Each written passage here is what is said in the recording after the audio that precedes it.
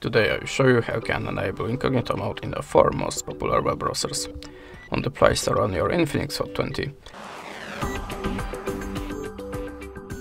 So we start from the Opera. In the Opera, just go to the taskbar icon and go to the private. Now just add a tab by this little plus. In the Firefox, just open the Zero Mask. Or if you have any site, go to the taskbar icon and switch it to the private and add a tab, sorry. The next one is Google Chrome.